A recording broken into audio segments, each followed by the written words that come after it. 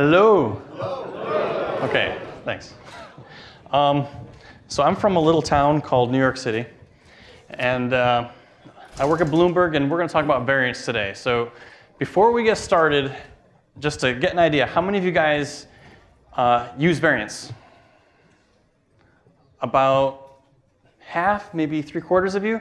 How many of you guys don't know if you use variants or not? Okay, a few. All right, well, we're at least going to clear that up. And the answer is probably that you don't use variants.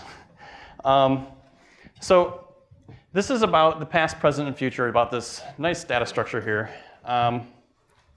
So in 2004, Boost.Variant was released in Boost 1.31.0. And that should tell you that we've had a lot of experience with this thing. In 2016, variant was voted into C++17, 2016 being this year, for those of you who don't realize that. That just happened recently, and it was a very awesome thing to get into the standard, and it took a lot of work to get it there. And sometime in the future, maybe there's going to be language-based variant support in the some next revision, and I'll just touch on that at the end of what we're going to talk about. So first off, motivating examples. Who cares about variant? Why do we need it? You're going to see, you've seen code like this before. So basically what you have is you have a person ID. A person ID can either be a name of the person or maybe a John Doe number. And it's never both. You either have a name for the person or he's got a John Doe ID, and it's done like this. So you have your getters up there. You have some Boolean, which says which of these things is actually active at the right point, and then you have your string for the name and your int for the John Doe ID. So far, so good, right? You need to document your undefined behavior, though, because if this person ID happens to be a John Doe, then you shouldn't be calling the getName function. So you might document your undefined behavior with something like behavior is undefined unless hasName equals true. So you got to add that to your interface. Okay. This happens a lot. It's in a lot of different kinds of code, and it should be completely replaced by variant, and we'll see how later. The problems with this approach, we don't get any compiler help for checking those preconditions. Like, there are no guarantees that our users using this code are actually going to make sure that the preconditions are met, not at compile time anyway. There's wasted space because you have the string and you have the int, where you really only need one of those at a time, so you just got this wasted space. And there's just a bunch of boilerplate, which is error prone. So these are drawbacks with this approach. Here's another example. Sometimes you'll see this kind of thing. What you have is an abstract base class. So this we have like a command, like maybe some kind of commands in a game or something like that. You have some kind of virtual function, in this case called put, which is just outputting something useful to the stream that's put in there, and a virtual destructor, and then each of your commands are going to inherit from this abstract base class and specialize the put function, and this has a double the set score function in this example. So that's what that's all about. The problems with this is if you're using an abstract base class to model this, you're going to have allocation and memory management to worry about. So it just adds another level of complexity to your API, or you're going to have to use shared pointer, unique pointer, what kind of questions, those kinds of questions you have to answer. Every single operation that you want that works on all of the different things, which are commands, needs to have a virtual function in the base class. So that can kind of be annoying. So I say functions are split here. And what I mean by that is you really think of this put function as one function, but it's split. The implementation is split between a whole bunch of different files, usually translation units, because of it needs to be implemented in each particular thing that inherits from it. And there's just lots of boilerplate here. And finally, this is open instead of closed, because if I give an interface, if I provide an API which has this command abstract base class, then my clients can inherit from it and add commands. Sometimes you want this, sometimes you don't. Like in this kind of case, I don't want them to add their own commands. I don't know, that doesn't make any sense for my game. So that can be undesirable. So people get around some of these issues. You've probably seen this kind of pattern before. So you have your abstract base class, and it has a type enum. And this thing just basically enumerates every single possible thing which inherits from this base class. You have a getType function, which will tell you which, when you have an instance of it, you can tell you which thing which inherits from it is currently in your object. And then each of the things which inherit from this abstract base class, getType, you return the corresponding enum for this.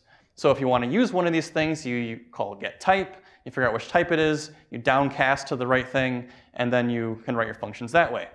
So we still have allocation and memory management required for this. Functions are no longer split. Like if I wanted to write a put function, I could write that in one spot. I don't need to add anything to the abstract base class. There's even more boilerplate now, and this time it's error prone. If you return the wrong thing from this getType function, you're going to get some kind of error at runtime. And it's still open instead of closed, not exactly what we want. And the third example here is just a simple binary tree. This one is recursive because if you have a branch, right, and you have the branch and the leaf both inherit from the base class, the branch refers to the tree node at the top there. So it's a recursive thing. I'm not going to go into a lot of this particular example right now. We're going to get to it later, but just keep it in mind, as this is another thing that you should be using variant for. So what is variant? The way I like to think about this is and versus or. If you got a struct and it has two members in there, an X member and a Y member, it has an X member and a Y member. Key word there is and. If you have a variant with an X and a Y, it has an X or a Y. So it's either going to have an X or it's going to have a Y. It will never have both. So it's and versus or. So going back to our person ID, which is either a name or a John Doe ID, the way that you put that into a variant is you say, okay, using person ID, this is really fancy C++ 11 stuff here. You could also use a type def. Using person ID is equal to variant string int. So a person ID is either going to be a string or an int. It's as simple as that. So let's look at our command example. So we had, again, our abstract base class and our set score thing which inherits from it. The way you do this now is you figure out all the things that are commands, like set score, give it the data member that it needs, in this case the double value, and then say using command equals variant, set score, fire missile, all the other kinds of things. So a command is either a set score, or it's a fire missile, or it's a fire laser, or it's a rotate. Right? Simple enough. And here's just a slide that talks about the different names of variant, because you'll hear it come up under other names in different conversations. I'm not going to go into detail on this, but just so you know, some people call it the or type. Some people call it the sum type. If you hear conversations about the sum types, we're talking about variant. Discriminated union. Okay, this is like a mathematical term for it, and it has like the union sign with a little plus in the middle there. They call this the algebraic data type pipe operator, or a one of type. These are just different names for the same thing. It'll come up every now and then. So we have variance, we have inheritance. When would you use one? When would you use the other? Well, just to look at some of the differences. A variant, or if you're using inheritance, it's open to new alternatives. Right? Someone can come along, look at your abstract base class, and add more things to it. A variant is closed. Once you have that using whatever equals variant, you can't expect some client to come in there and shove another type in there, right? It's set when you provide it to them. Inheritance is closed to new operations, generally speaking. You only have that set list of virtual functions, where a variant doesn't have any of these functions defined when you declare your variant. You can always add new operations to a variant over all the different alternatives that it has. Inheritance, you have this multi-level thing. Variants are only single level. You just have that list of types. Inheritance is an object-oriented construct, whereas variants are more a functional programming type thing. And you can take that as based on mathematical analysis that come up with these ideas. Inheritance is very complex. You think about public, private, protected, all this kind of stuff. Variants are very simple at their core. It's just this or this or this or this. So Boost.Variant has been around for a long time. Let's review their implementation of it. So we know we can create a variant, and when you make a variant, the default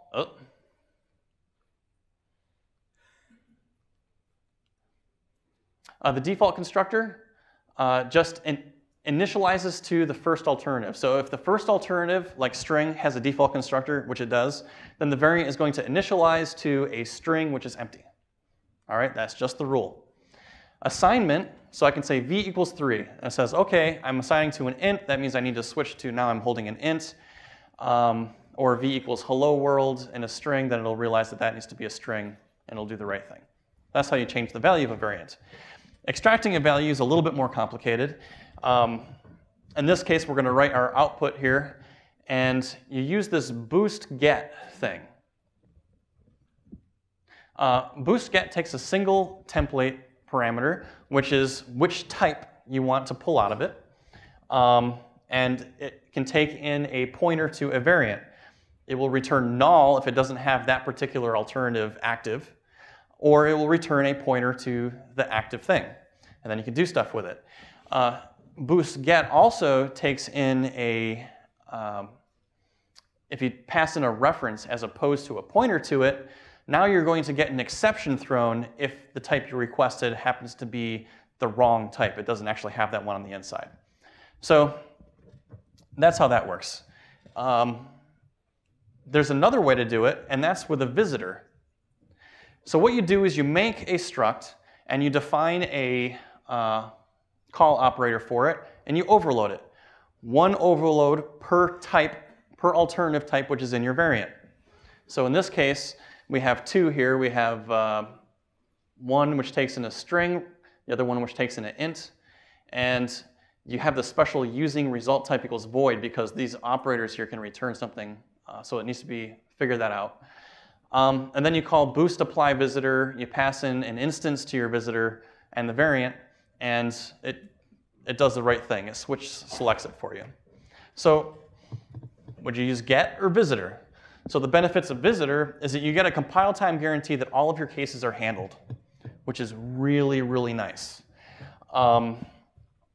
Because if you happen to miss one and you don't have an overload for something, you'll just get a compile error. The benefits of using get are the code is right next to the usage, right? You can have it in the function. You don't have to make this separate struct somewhere else, this far away. And you get this really nice, succinct syntax. My recommendation is to always use the visitor, just because it gives you a lot more confidence when you have to refactor your code if you always use visitor. For example, if you add another alternative to your variant type, let's say you add a new command or something like that, you'll get a compile error in every single place where that wasn't handled properly. Whereas if you're using get, runtime errors. So we got 12 years of experience with variant since it came out. What kind of stuff did we learn? So the examples that I gave, this using whatever equals some kind of variant, these are problematic. Type defs in general are problematic, but this in particular. We don't have a forward declaration of a type def. So if you have headers and you want to just say, I'm going to use this variant type or whatever, you have to include the header that defines the variant. You can't just forward declare it and then get your improved compilation speeds. So that's really annoying. The error messages are completely unreadable because everything's going to refer to this variant template of all this kind of stuff, where I really want the error message to mention command. And if we have a unique type that corresponds to the data structure we're trying to define, that really matches our intended semantics, right? We want to have a command be a thing. It's not just a variant of these things. No, it's a command. So we'd like to be able to define a name for our variant that's like a real name. So one way to do this is to use inheritance. And this works OK. So you make your struct, give it a name, so in this case commands, you inherit from variant, and then you define your 3 constructors with some boilerplate code, and you just pass on the different constructors to the variant constructor underneath. This works. You can do your forward declarations, you get better error messages, but there's a lot of boilerplate involved, especially when working with older compilers. This boilerplate I showed here works with newer compilers. Another way to do it is to wrap it. So I just make a struct this case called command, and I just have a single member, which is the variant on the inside. This is a lot simpler, but users need to unwrap it by using the value field. So if I happen to take in a command as an argument and I need to do some kind of get on the variant on the inside, I have to call .value. Okay, not that big of a deal, but it's something. So back to that example, the recursive example. How do we make a variant for this? Well, you can't, if you're using the typedef thing, you can't refer to the typedef that you're assigning to or that you're defining on the right-hand side of the typedef. So just using direct recursion isn't going to work. What Boost.Variant did is they provided this special make recursive variant function. So what you do is you define your alternatives with a template argument, which refers to the overall variant that you're defining. You call that magic make recursive variant template. And when you refer to your recursive alternatives on the inside, you have this boost recursive variant thing that you just call it. So you get a really tight syntax when you do this. There are hidden allocations on the inside when you do a recursive variant, which makes sense, right? If you're defining a tree, there's no way you're going to be able to make a tree without some kind of allocation there. So it hides all that for you. The other alternative to this is doing a direct recursion. In this case, we're making our binary tree. Our template argument is the leaf data. So I forward declare the binary tree, which is going to be our thing which we define overall. And we define our branch here. And here we have a shared pointer to the binary tree of leaf data, which is why we needed to have this forward declared. And then I just do that similar pattern which you saw before on the other slide when I want to get a new type out of the thing. So this works pretty well. We got complete control over allocation in this case. See, we got to decide that we wanted to use a shared pointer, or you can use whatever kind of pointer you want. The Boost thing doesn't give you any power over that. We can do our forward declarations to boot, and it's more straightforward to understand. So if you're going to do a recursive variant, this is the technique that I would recommend to use. And it's really not that much longer than the make recursive variant thing. So the assignment problem. If you have a variant of A and B, and you initialize it to a value of type A, what happens when you assign it to B? So conceptually, the variance A is destructed. We have an index and set it to B because every variant needs to keep track of which kind of thing it's referring to, so the index is updated. And then the B is now initialized to the right-hand side value. This can be problematic if, when I try to take that B and initialize it from the right-hand side value, I get an exception thrown. Okay, now I'm in trouble because I can't go back to the A that I just had before because I destroyed it, right? Because I'm using one space piece there. I can't initialize a B or an A because that might also throw an exception. So what the heck do I do? So Boost.Variant made a decision on this, and I'm not going to go into detail to how it works, but essentially what they do is they allocate on the heap extra space every time you do an assignment, and they move the current contents up there in the heap. Then you initialize the B, and if that throws, then I still have the old thing and I can put it back in there. So this can be problematic, and we'll talk about that later. So the way that people work around this, because people hate allocations, especially when we're talking low-level stuff like a variant, you can ensure that all the types are no throw copy constructible, right? Because then you just know that it's not going to throw on copy, so you don't have to ever do the heap allocation. You can ensure that one type is no throw default constructible. If you happen to have an int in there, then you just say, okay, well, if this special thing happens, then I'm just going to initialize the int to 0. I know that's not going to throw an exception. So that way you can work around the issue. Or you can always use this type called boost blank as the first alternative for the variant type. That's essentially like an empty state. So that's Boost.Variant. Now let's talk about Std.Variant. So Axel Newman is the one who's been working on this. That's the paper number if you want to look it up. And there are two fully conformant implementations that are available. I use Anthony Williams' one, and he's run at this conference, so if he's there, if you see him, thank him for that, because it's awesome. So you just take this variant header from his GitHub site, and you just plop it into your project, maybe change the namespace and start using it. It works awesome. So what's the difference? What did they do over Boost.Variant? So number one, the apply visitor function was renamed to visit. Okay, and there's one little subtlety here. Note that you don't need to do that special type def in our output visitor thing anymore, because we can figure out the right return value these days. So that's nice. It's a little bit shorter. It'll make the code a little bit cleaner, maybe. Cool. The second change is that get was reworked. So you know how if you took get and you passed it a pointer, it would do one thing, and if you passed it a reference, it would do another thing? Well, they decided to split that into two different functions. So you have getIf and get. So if you want to see if it might have a string in this case, then you use get_if, and it will return a pointer, and you can query whether or not it's null. Change 3 is you can use get using an index now. So instead of having to specify the type in get, you can specify, oh, the 0th alternative, or the first alternative, or the second alternative. This isn't something you would normally want to use in code, but if you're doing generic programming, it can be quite useful. And along those same lines, this fourth change is you can have duplicated entries in a variant, which can kind of be confusing. You pretty much got to use the index-based access when this comes up. And you normally wouldn't want to do this in user code, but again, if you're doing some kind of generic programming, it's nice to be able to have a variant which can handle handle repeats of the same type. There's no more special recursion support as there was in Boost. But that's okay, because we didn't like the special recursion support that Boost had anyway. So just do what I was suggesting earlier when you need to have a recursive variant. Change 6, we're not calling it Boost blank anymore. We're calling it Std monostate.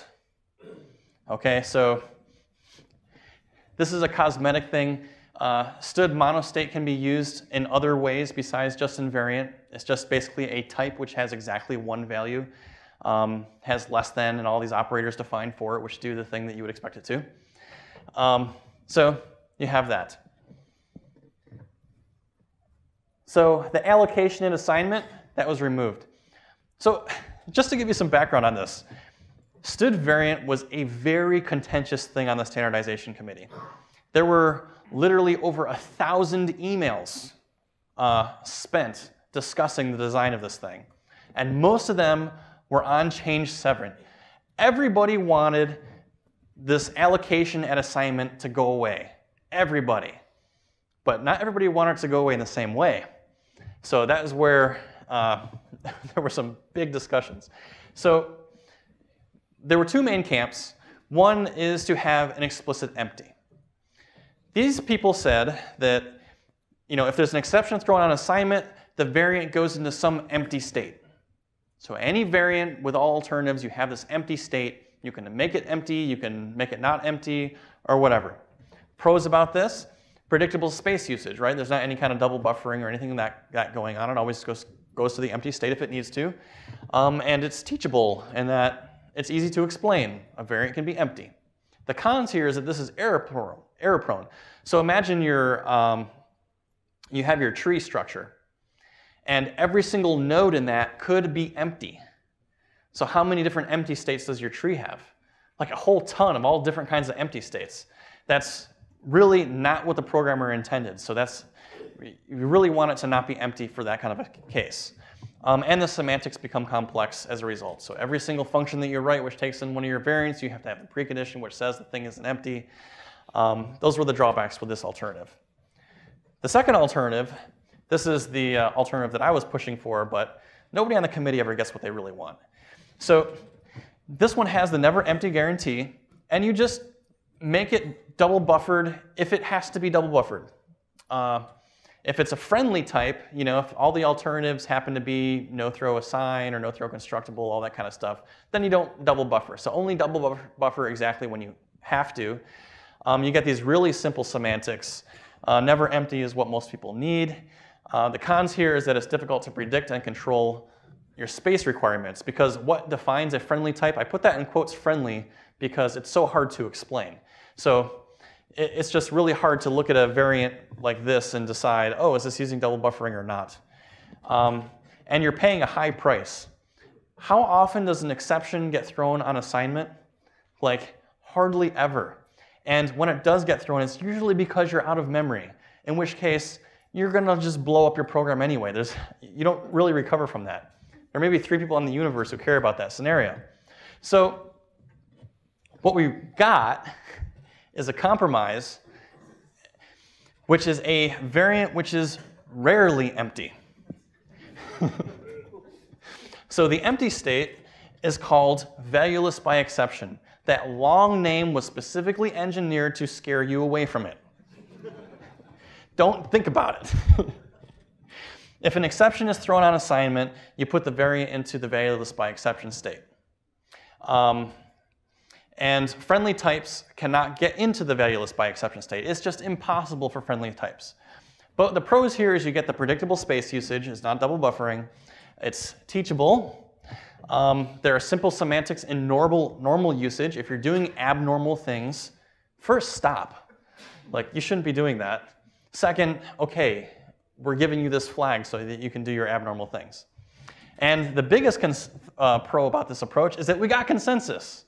And variant is in the standard, in my opinion, many, many, many years late. So the cons here is that in the exceptional case, when your assignment does throw, you have to make sure that you think about your variant being in this valueless by exception state. So when does this actually come up? So it turns out you don't really need to know if it's in valueless by exception state, because you already had an exception thrown which said something along the lines of variant had an exception being thrown. So you don't even really need something to query it. If you're querying it, you're trying to reconstruct your data type that's been corrupted in a certain way, which you shouldn't be doing.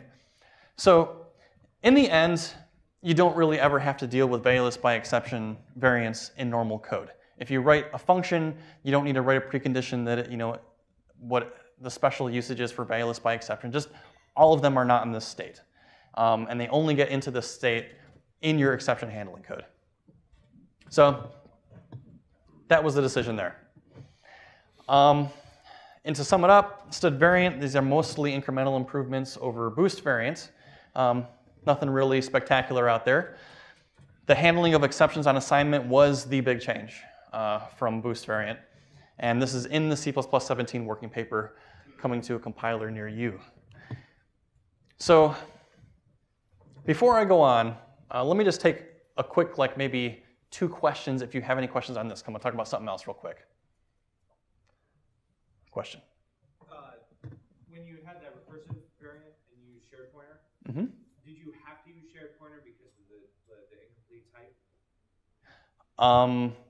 The question was, did I have to use shared pointer in the example usage with the recursive variant because it had an incomplete type? And the answer is yes. What happens if you don't use exceptions? What happens if you don't use exceptions? I don't know. If you don't use exceptions and nothing ever throws an exception, then you never go into the valueless by exception state. It's a non-issue. What happens when you visit a variant that is in this valueless by exception state? If you visit a variant in the valueless by exception state, first off, you shouldn't be doing that. Second off, you're going to get an exception.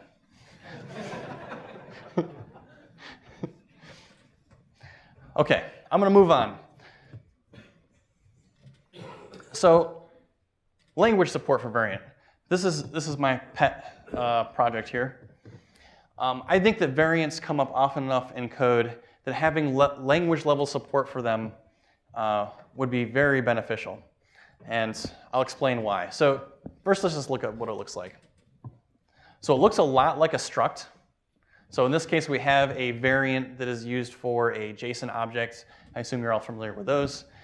And each field works exactly like a struct, except instead of putting and in between all those lines, we're putting or in between all those lines.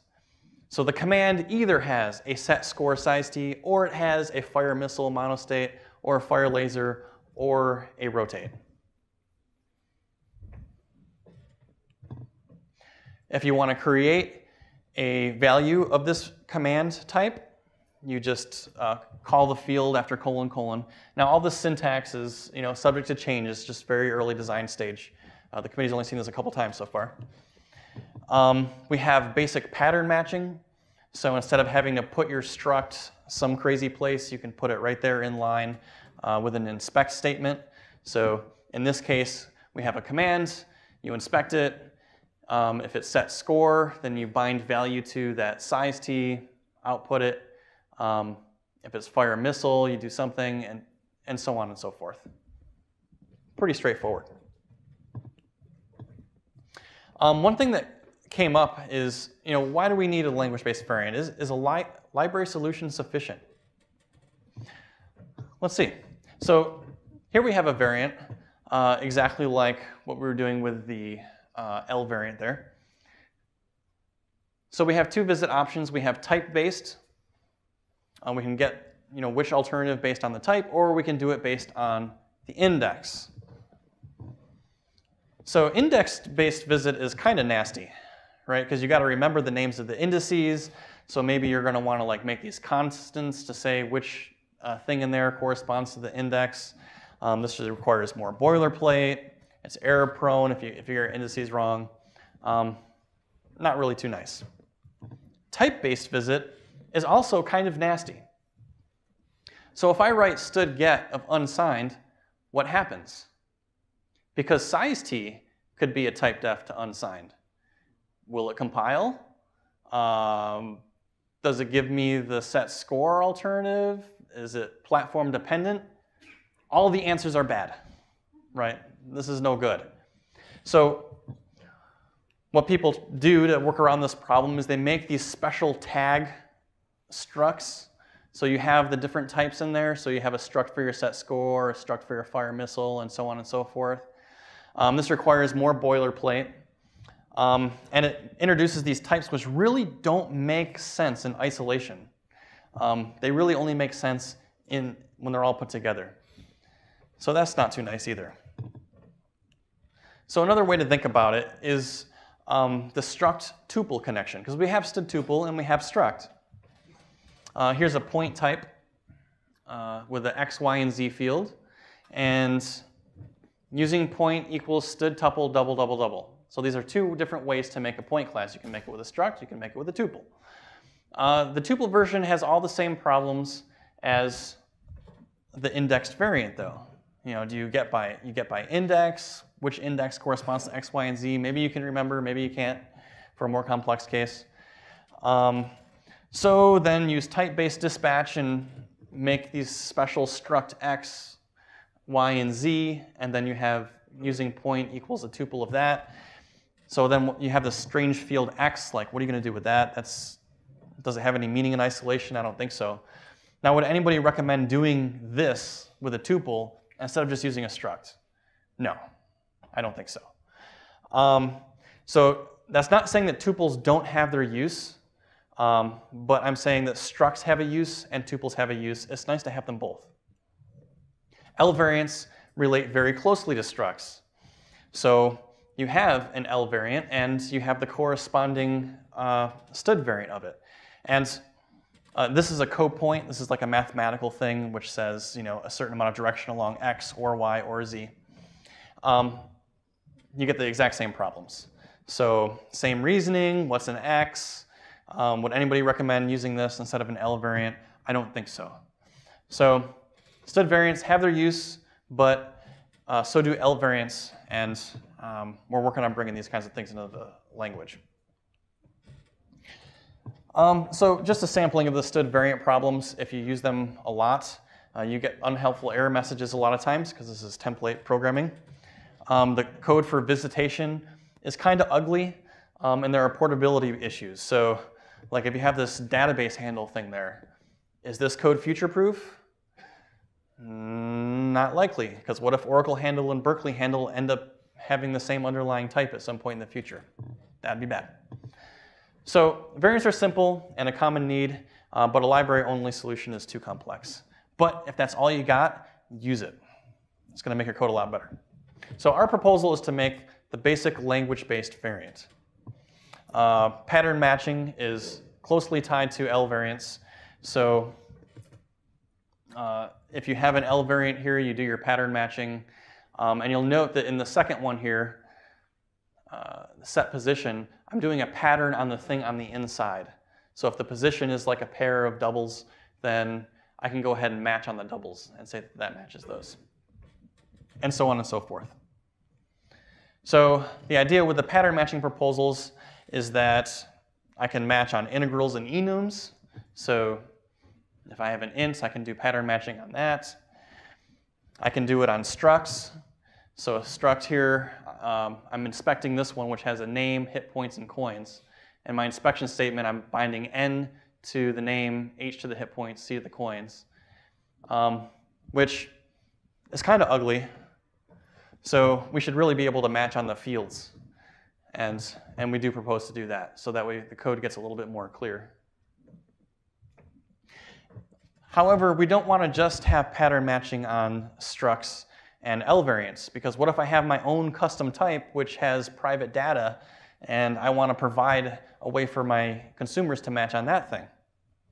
So the idea is to also provide an opt-in. If you have your special type, like in this case, a pair where the first and second members are private, I should be able to make an operator extract that provides the compiler this information to say that when someone matches on this, this is how I want it to behave.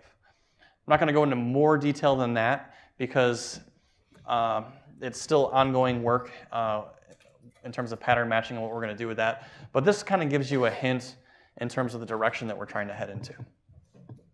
So let's see. How much more time do we have? 20 minutes. OK.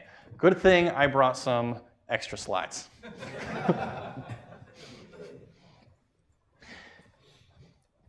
So there are a couple of other proposals that are out there related to variants that I think are interesting. So this one by Vicente, the idea is to make a function called std overload. What this will do is it will take a bunch of lambda functions, which each have a different kind of argument, and combine them into one function object, which acts like the kind of thing that you would use the std visit on. What this buys you is instead of having to make this struct in some other area of the code, you can do your visit inline like this. So this is not in C++ 17. Didn't make it in time, but the library is available. This is something that you can use and play around with. And it makes the code a little bit nicer to work with. And second bonus slide, visitors with extra arguments. So a lot of times you need to do a visitor, but you want to have other data available to you when you're going through your different alternative types.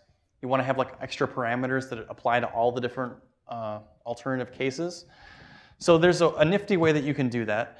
The first thing you do is, so this is just a design pattern. You forward declare your function, in this case put, and in your struct, which is your visitor here. Are you guys seeing me scroll down? Is that working?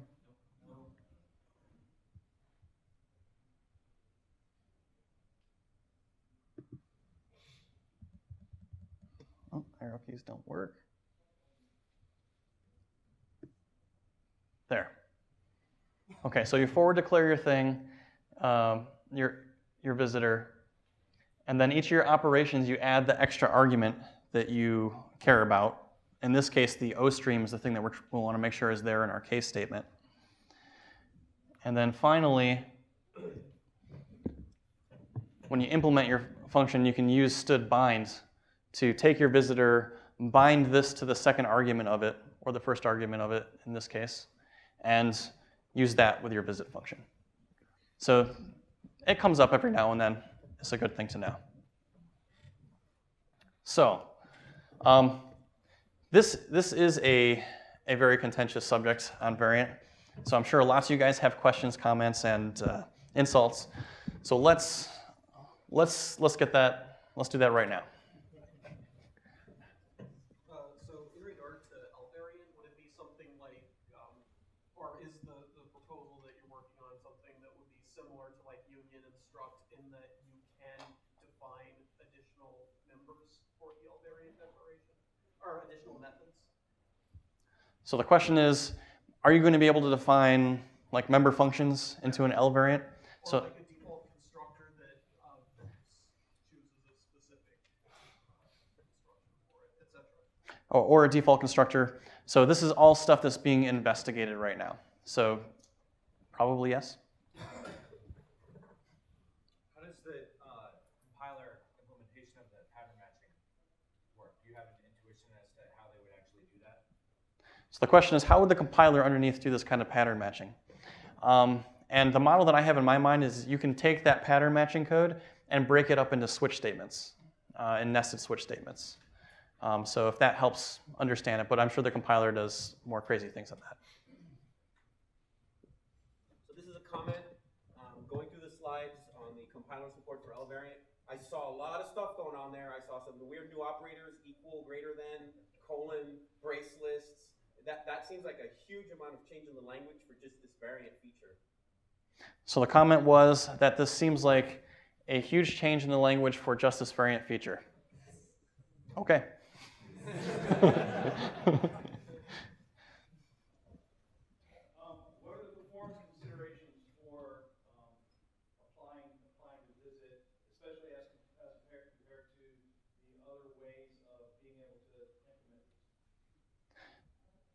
it? So the question is, what are the performance implications of using visit compared to other ways of doing this? And the answer is, when you look at the code which is generated based on using visit, it's basically inlining all that stuff.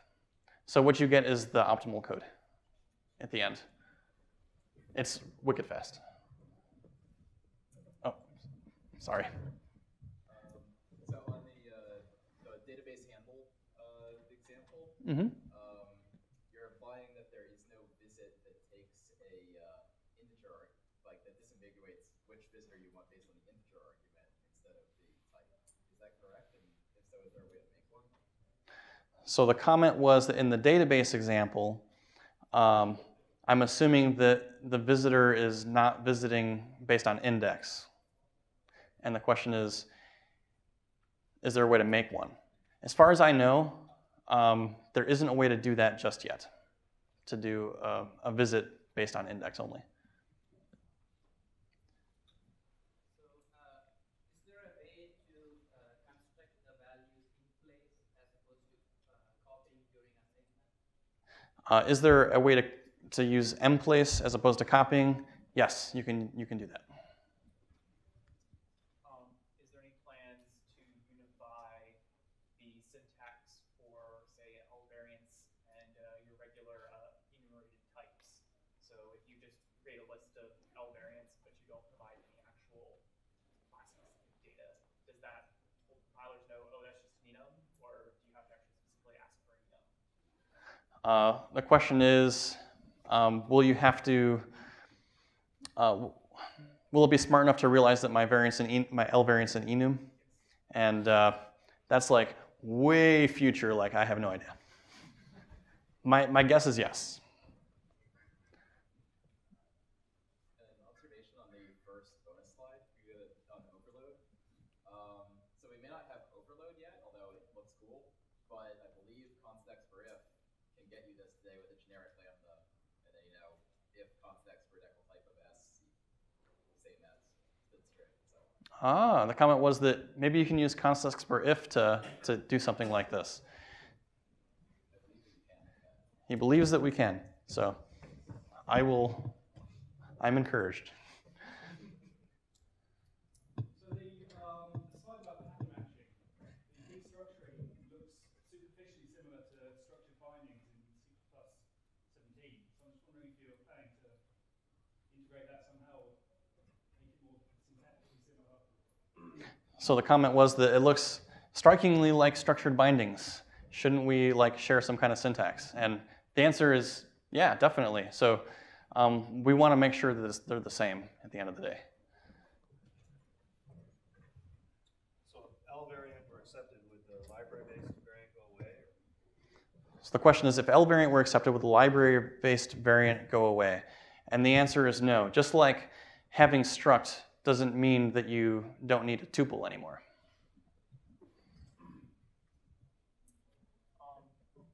Are there any plans to have the pattern matching be exhaustive and then to complain if it's not? So the question is, are there any plans to have the pattern matching be exhaustive and to have it complain if it's not? That hasn't really been investigated too much yet, but if it's not exhaustive and you use it in an expression, then that's a big problem. That's like undefined behavior or throw an exception or something, I don't know.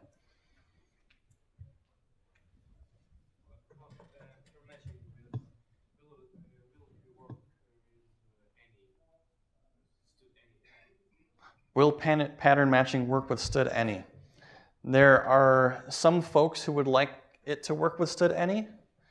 I'm not sure if I'm one of them or not yet. But the committee has definitely said they want to be able to switch on a base class, match on a base class, and have different cases for the different derived classes. Personally, I find that to be an abomination. But if we need to do that to get it in, then compromise. If I wanted to use any variant now, I know it's for C++17, but what's the actual length? 11, 14? Is there any special things that you know of that are used inside? So the question is, are there anything used inside of, I assume you're talking about these implementations of std_variant that we have available, or in the interface itself that require special compilers or newer language support. And the answer is no. You can implement a version of std_variant with C++11 stuff, or you can implement it without like the special move semantic stuff with C++98. There's nothing really special that it needs. In terms of those implementations and what they use, I'm not really sure. I think they need at least C++11 because I know they use variatics. What are the least minimal changes to the language itself required to implement variant? The questions are, what are the minimal changes required to implement L variant? Oh, plain variant. I don't think that we need any changes to implement std_variant. So std_variant could have conceptually, I mean, it's going into C++17, right? But it could have conceptually gone into C++11. There's nothing, it doesn't require any special new features to implement, although the new features are convenient when you want to implement it. So, talking about the convenience, the very minimum step is required for you. You would like to add some sugar, right?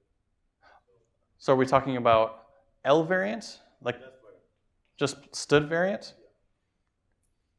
Yeah, I don't think we need any language special sugar or anything to use it. It's available, you can use it now, and I would recommend it. Where do you foresee as the biggest problem getting the open pattern matching in? Because some of us think that's really cool. What do you foresee as sort of like the... So the question is, what do I see as the biggest obstacle of getting this kind of open pattern matching into the language? It all kind of boils down to getting consensus. Like the way the committee works, you have to have like 80% of the people agree that this is the way to go forward. And if you have just 30% of the people who say, I don't like it, I'd rather just not have it, then it's very difficult to move past that. So it's really coming up with a compelling argument which everybody agrees with, or at least 80%. Questions? Is there any plan to I'm sorry, I didn't catch that.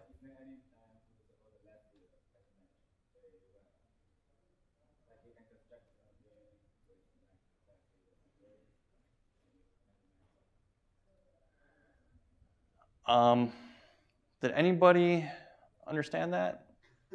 Maybe can nested pattern matching? Oh, yes. So nested pattern matching is definitely part of the plan to be able to have nested patterns in there. Yeah, that's really important. Variant and Boost.Variant have multi-visitors, so when you can provide a lambda function and multiple variants in your version of visitation, how would it look like? It would be an insanely huge switch statement. So the question is, how does the language-based matching stuff handle multiple visitation things? And the idea is that in your match call, instead of just putting one thing in the parentheses, you can put multiple things with commas, and then match based on that. So just the exact same way that stood visit works. Are new keywords required for language variant stuff? The question is, are new keywords required for the language-based variant stuff? Maybe. So I started out with a proposal calling it an enum union, like an enumerated union, and that was not very well liked. So we'll see what we come up with. There might be a new keyword or two. Comment is register is available now. There you go. We'll call them registers. Any other questions? When you define a variant type, you have a choice on the ordering of the types, right, the fields. So often the choice is not really relevant. So do you think it would be helpful if the type system can handle any permutation of the fields and treat them as the same? Would it be useful? Okay, so the comment was, right now the ordering matters. What if we made the ordering not matter and a variant int comma string is the same thing as a variant string comma int? So this is something that we discussed on the committee. And it turns out there are a lot of problems when you're trying to do template logic for that because we don't really have an ordering of types. So we can't come up with a unique sequence given any kind of type that we can compare against another sequence. So the implementation of that's really hard. But also along those lines, there was a desire to model a discriminated union where the ordering does matter with a discriminated union. And what you're talking about is modeling a union.